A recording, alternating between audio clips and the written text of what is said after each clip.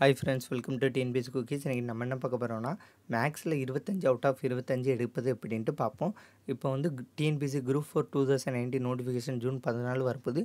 So மேக்ஸுக்கு வந்து என்ன book படிக்கணும், என்ன டாபிக்ஸில் இம்பார்ட்டன்ட் டாபிக்ஸ், அந்த டாப்பிக்கோட கான்செப்ட் என்ன அப்படின்ட்டு ஓவர்வியூ வந்து சொல்கிறேன். இதை வச்சு நீங்கள் வந்து மேக்ஸ் பாருங்கள், ரொம்ப ஈஸியாக இருக்கும். ஸோ இந்த வீடியோ வந்து முழுமையாக பாருங்கள். First 7th to 10th old சமச்சீர் புக் பார்த்துக்கோங்க. அது போக நியூ புக்கு 9th மேக்ஸும் வந்து பார்த்துக்கோங்க, ரொம்ப யூஸ்ஃபுல்லாக இருக்கும். இப்போ ஓல்டு கொஸ்டின் பேப்பர் வந்து ஒரு 20 கொஸ்டின் பேப்பர் வந்து சால்வ் பண்ணி பாருங்கள். 20 கொஸ்டின் பேப்பருங்கும்போது 25 கொஸ்டின் ஒரு கொஸ்டின் பேப்பருக்கு. அப்போ 20 கொஸ்டின் பேப்பர்னால் 500 கொஸ்டின். 500 கொஸ்டினை வந்து ஒரே ஐடியா வந்து பார்க்க முடியாது. அதுக்கு வந்து என்ன பண்ணணும், ஒரு நாளைக்கு 10 கொஸ்டின், அந்த விதத்தில் 50 நாளைக்கு 500 கொஸ்டின் வந்துடும். ஸோ இந்த மெத்தடில் பார்த்தா ஈஸியாக வந்து முடிஞ்சிடும். ஸோ இந்த மாதிரி வச்சுக்கோங்க. ஓகே, இதுதான் வந்து ஃபஸ்ட் பேசிக் கான்செப்ட்டு. இதுக்கப்புறம் டாபிக் வைஸாக வந்து எப்படி ப்ரிப்பேர் பண்ணலாம் அப்படின்ட்டு டாபிக் வைஸாக சொல்கிறேன். ஓகே, டாபிக் வைஸாக போகும்போது டைம் அண்ட் ஒர்க்குன்னு நினச்சிக்கோங்க. ஃபஸ்ட்டு எல்லா டாபிக் அண்ட் வைஸில் வந்து என்னென்னா தெரியும்னா, first concept, time and work அல்லது ப்ராஃபிட் லாஸ் எதுவாக இருந்தாலும் அதோட கான்செப்ட் வந்து கரெக்டாக தெரியணும். அதுக்கு அடுத்தது டைரக்ட் மெத்தட் வந்து ஒன்று தெரியணும். அடுத்தது ஷார்ட்கட் மெத்தட். டைரக்ட் மெத்தடில் எப்படி ஆன்சர் வரும், ஷார்ட்கட் மெத்தடில் எப்படி ஆன்சர் வரணும், ரெண்டுமே வந்து ஓரளவு தெரிஞ்சுக்கணும். வெறும் ஷார்ட்கட் மெத்தடை மட்டுமே நம்பிட்டு போனால் அங்கே வந்து ஒர்க் அவுட் ஆகலைன்னா டைரக்ட் மெத்தடை யூஸ் பண்ணி ஈஸியாக ஆன்சர் எழுதிடலாம். ரெண்டு தெரிஞ்சிருக்கிறது வந்து பெஸ்ட்டு. கான்செப்டும் வந்து கரெக்டாக தெரிஞ்சுக்கணும். ஒரு மெத்தடுமே இல்லைனா கூட கான்செப்ட் தெரிஞ்சால் கூட ஆன்சர் வந்து பண்ணிடலாம். ஸோ இதுதான் மேட்ரு. ஓகே, இப்போ டைம் அண்ட் ஒர்க்குன்னு நினச்சிக்கோங்க. டைம் அண்ட் ஒர்க்கில் வந்து கான்செப்ட் வந்து இண்டிவிஜுவல்ஸ் ஒர்க் பண்ணுறாங்க ஆர் குரூப் ஒர்க் பண்ணுறாங்க. ஓகே, இதுதான். இப்போ வந்து இண்டிவிஜுவல் வந்து ஏபிசினா வந்து இண்டிவிஜுவல்ஸ், குரூப்னா வந்து குரூப் 1, ஏதாட்டும் ஒரு குரூப் 1 குரூப் 2 அப்படின்ட்டு 2 குரூப் இருக்குது. இவங்க வந்து 10 நாட்களில் முடிக்கிறாங்க ஒரு வேலையை, இவங்க வந்து 18 நாட்களில் முடிக்கிறாங்க. இந்த மாதிரி கேட்பாங்க. இவங்க 10 நாட்கள் முடித்தா இவங்க முடிக்க எத்தனை நாட்கள் ஆகும், இந்த குரூப்பில் வந்து 10 பேர் இருக்காங்க, இந்த குரூப்பில் வந்து 5 பேர் இருக்காங்க, அப்போது எத்தனை நாட்கள் ஆகும், இப்படி கேட்பாங்க. ஏபிசினா வந்து அதே தான்.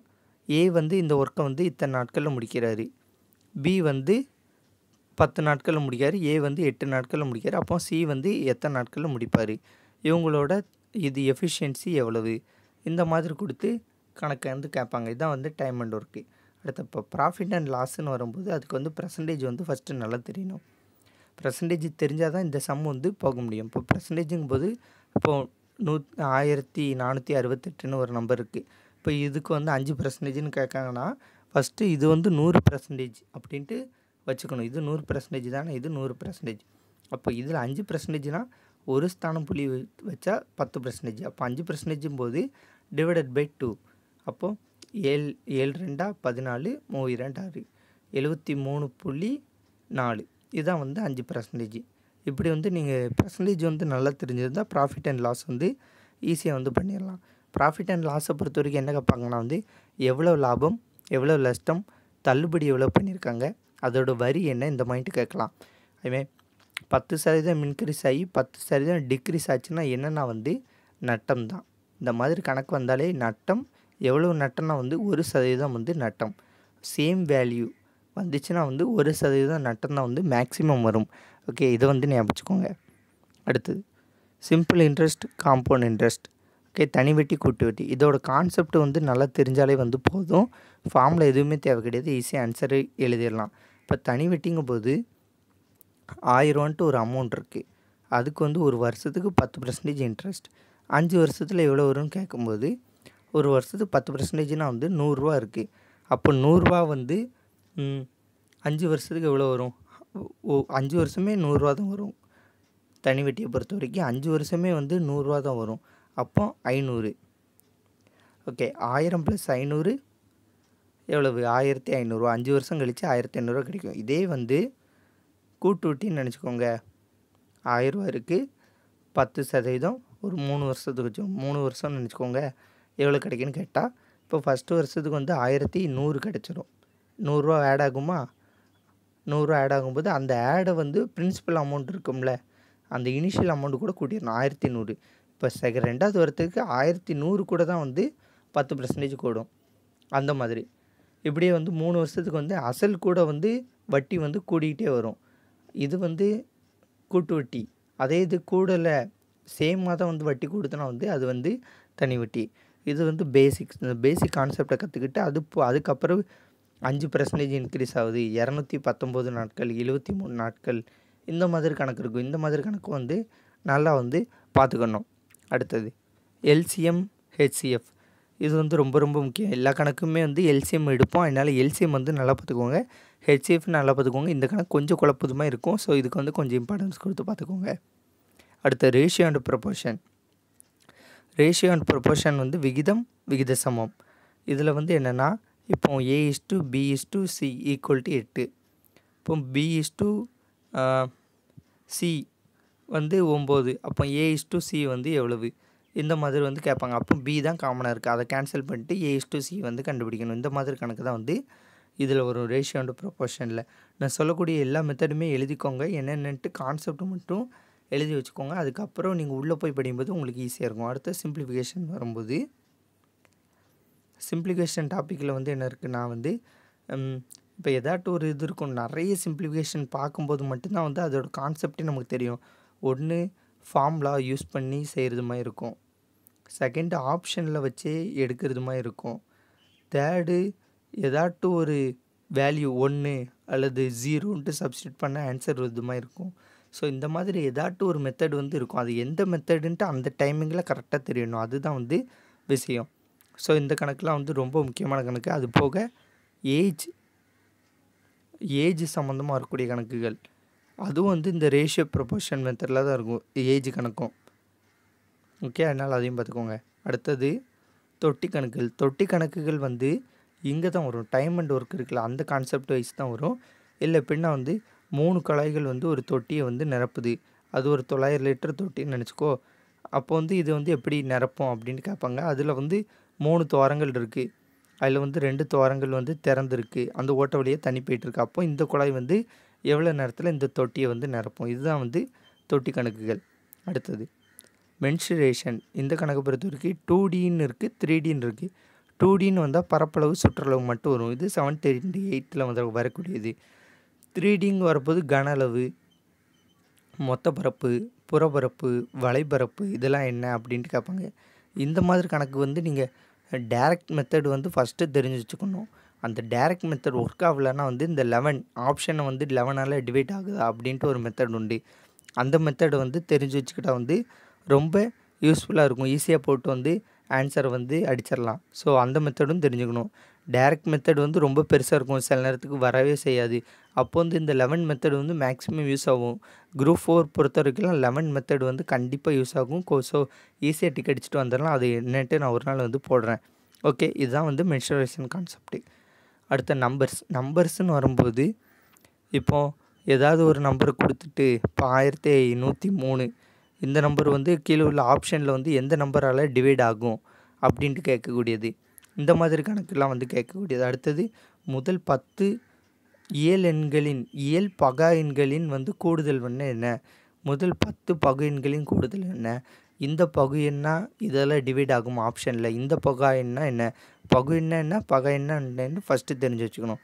அடுத்தது கூட்டுத்தொடர்னு வரும்போது 1 + 3 + 5 + 7 இப்படியே கூட்டிகிட்டே போகுது. அப்போனா 50வது லெட்டர் வந்து என்ன அப்படின்ட்டு கேட்கலாம். பெருக்குத்தொடரும் அதேமாதிரி தான். 10வது நம்பர் என்ன, 1, 6, 8 இப்படின்ட்டு போனால் 10வது நம்பர் என்னன்னு கேட்கலாம். ஸோ இந்த கான்செப்ட் வந்து ஈஸியானது தான். ஸோ வந்து இது வந்து அடுத்த ஒரு மெத்தட் 9வது இது. அடுத்த 10வது வந்து இதுதான் வந்து இருக்கிறதுலே ரொம்ப ஈஸியானது. இதுலேருந்து ஒரு 3 கொஸ்டின்ஸ் வந்து எதிர்பார்க்கலாம். என்னென்னா ஆவரேஜ், இடைநிலை, முகடு, வீச்சு, நிகழ்தகவு. இது வந்து என்னென்னா வந்து இப்போ ஆவரேஜ்னால் எல்லாருக்குமே தெரியும். இப்போ ஒரு 5 நம்பர் இருக்குன்னா 5 நம்பர் கூட்டி 5ஆல் வகுக்கு தான் வந்து ஆவரேஜ். இது வந்து ஆவரேஜ். இது இடைநிலைங்கும் போது ஒரு சீரீஸ் இருக்கும். இப்போ 2, 3, 8, 4, 6 அப்படின்ட்டு இருக்குன்னு நினச்சிக்கோங்க. இது ஏறு வரிசை அல்லது இறங்கு வரிசையில் எழுதணும். இப்போ ஏறு வரிசையில் எழுதுனா 2, 3, 4, 6, 8ன்னு வருமா. இப்போ இதில் நடுவில் உள்ளது தான் வந்து இடைநிலைனா மீடியன். அப்போது 5 நம்பர் இருக்கா, அதனால 4 வந்து மீடியன். ஆவரேஜ் எப்படி எடுப்போமோ அதே மாதிரி தான் மீடியன். இப்போ 6 நம்பர் இருந்தால் இப்போ இந்த 2க்கும் நடுவில் உள்ளது ஒரு 5 வந்து வரும். ஸோ அதுதான் வந்து மீடியன். முகடுங்கும்போது வந்து என்னென்னா இப்போ 2, 3, 3, 4, 4, 5, 5, 3 2 இப்படி இருக்குன்னு வச்சுக்கோங்க. இப்போ இந்த 3 மட்டும் எத்தனை தடவை வந்திருக்கு? 3 தடவை வந்திருக்கு. ஸோ முகுடு வந்து 3. அதே 4 3 தடவை வந்தால் முகுடு வந்து 3 4. எந்த நம்பர் வந்து அதிக டைம் வருதோ அதுதான் வந்து முகுடு. எந்த நம்பருமே வந்து ரிப்பீட்டட் ஆகலைன்னா வந்து முகுடு வந்து இல்லைன்ட்டு அர்த்தம். இதான் வந்து கான்செப்ட்டு. இல்லை வந்து நான் தனித்தனியாக ஒரு நாள் நல்ல டீட்டெயில்டாக வீடியோ போடுறேன். இப்போ 11 கான்செப்ட் இருக்கும். 11 கான்செப்ட்டுக்கு வந்து 11 வீடியோவில் வந்து முடிக்கிறது மாதிரி வந்து மேக்ஸுக்கு வந்து வீடியோ போடுறேன். இப்போது வீச்சுனா வந்து high dam minus low dam. ஒரு சீரீஸ் இருக்குல்ல, இப்போ 98 60 30 40 5 அப்படி இருக்குன்னா 98 மைனஸ் 5 ஹை டேம் வந்து இது, லோ டேம் வந்து இது. அப்போது வீச்சு வந்து 93. இப்போ நிகழ்தகவு வரும்போது வந்து நிகழ்தகவு வந்து எதிலெல்லாம் வரும்னா வந்து பகடை, அதாவது டைஸு, இது காயின், எவ்வளோ பாசிபிலிட்டிஸ் இருக்குது அப்படின்ட்டு பார்க்கக்கூடியதான் வந்து நிகழ்தகவு. இது போக கணங்கள்ன்ட்டு ஒரு டாபிக் உண்டுல்ல, இந்த வெண்படங்கள் வச்சு வரும். வெண்படங்கள் வச்சு வரக்கூடியது. இப்போது இப்படி இருக்கும். அதை வந்து கேள்வியாக கேட்டிருப்பாங்க. 500 வீரர்கள், 20 பேருக்கு இதில் ஆர்வம் இருக்குது, 30 பேருக்கு இவ்வளோ ஆர்வம் இருக்குது அப்படின்னு கொடுப்பாங்களா. அந்த மாதிரி கணக்கும் வந்து வரக்கூடிய கணக்கு தான். அது போக இப்போ ஒரு வட்டம் கொடுத்து அந்த வட்டத்தில் வந்து ஃபுட்டுக்கு வந்து இவ்வளோ செலவு பண்ணுறாரு, இதுக்கு இவ்வளோ செலவு பண்ணுறாரு அப்படின்னா என்ன, அந்த மாதிரி கணக்கு கேட்கலாம். அதெல்லாம் வந்து இந்த கான்செப்டுக்குள்ளே வந்துடும். அதனால் வந்து அதெல்லாம் வந்து சொல்லலை. அடுத்தது வந்து காரணம் அறிதல்ன்ற ஒரு டாபிக். அடுத்த எண் வந்து என்ன, எழுத்து என்ன. இப்போ 2 4 10 30. அடுத்தது வந்து எண் என்ன அப்படின்ட்டு கேட்கக்கூடியது. அல்லது ஏசட் பிஒய் சி அடுத்த லெட்ரு வந்து என்ன வரும் அப்படின்ட்டு கேட்கக்கூடியது. இதெல்லாம் வந்து இது இந்த என்கோடிங் டீகோடிங்கும் இந்த மாதிரி ஒரு மெத்தடில் தான் வரும். அடுத்து ஏதாட்டும் ஒரு இப்படி ஒரு முக்கம் கொடுத்து இல்லை எத்தனை முக்கோணங்கள் இருக்குது அப்படின்ட்டு கேட்குது. அடுத்து ஏதாட்டும் ஒரு சதுரம் கொடுத்து, இப்போ ஏதாட்டும் ஒன்று டிஃப்ரெண்ட்டாக கொடுத்து அதில் வந்து எத்தனை இருக்குது, இப்போ ஒரு லைன் கொடுத்து இல்லை வந்து எத்தனை ஸ்கொயர் இருக்குது அப்படின்ட்டு கேட்கக்கூடியதெல்லாம் வந்து இந்த இதில் வரும். ஸோ இந்த மாதிரி தான் வரும். இப்போ இது பார்க்க வந்து உங்களுக்கு ஏங்கப்பா இவ்வளோ படிக்கணுமான்ட்டு இருக்கும். ஸோ நீங்கள் கொஞ்சம் கொஞ்சமாக பார்க்கும்போது அல்லது புக் வைஸு பார்த்துட்டு அடுத்து இப்படி பார்க்கும்போது வந்து ரொம்ப ஈஸியாக தான் இருக்கும். நீங்கள் ஈஸியாக வந்து ஸ்கோர் வந்து பண்ணலாம். குரூப் 4 பொறுத்த வரைக்கும் மேக்ஸிமம் ரொம்ப டஃப்பாலாம் இருக்காது. மேக்ஸு ஓரளவுக்கு ஈஸியாக தான் இருக்கும். ஸோ 25 எடுக்கிறது வந்து ஈஸி தான். ஸோ இந்த மெத்தடில் யூஸ் பண்ணுங்கள், ஈஸியாக வரும். ஸோ இந்த 11 டாபிக்ஸ் வந்து 11 வீடியோ வந்து போட ட்ரை பண்ணுறேன். டைம் இருந்தால் கண்டிப்பாக வந்து போடுவேன், அடுத்தடுத்து போடுறேன். ஓகே, இதை வந்து நீங்கள் எழுதி வச்சு இந்த மாதிரி வந்து ப்ரிப்பேர் பண்ணுங்கள், வந்து ஈஸியாக இருக்கும். ஃபஸ்ட்டு எதுனாலுமே வந்து ஃபஸ்ட்டு கான்செப்ட் வந்து தெரியணும். Concept, direct method, shortcut method, இது எல்லாமே தெரிஞ்சால் வந்து முடிஞ்சு, அவ்வளோதான். ஓகே ஃப்ரெண்ட்ஸ், இந்த வீடியோ பிடிச்சிருந்தால் லைக் பண்ணுங்கள், கமெண்ட் பண்ணுங்கள், சப்ஸ்கிரைப் பண்ணுங்கள். மறக்காமல் நம்ம சேனலை உங்கள் ஃப்ரெண்ட்ஸ்க்கும் வந்து ஷேர் பண்ணுங்கள். இது போன்ற வேறு வீடியோவில் வந்து சந்திப்போம். நன்றி, வணக்கம்.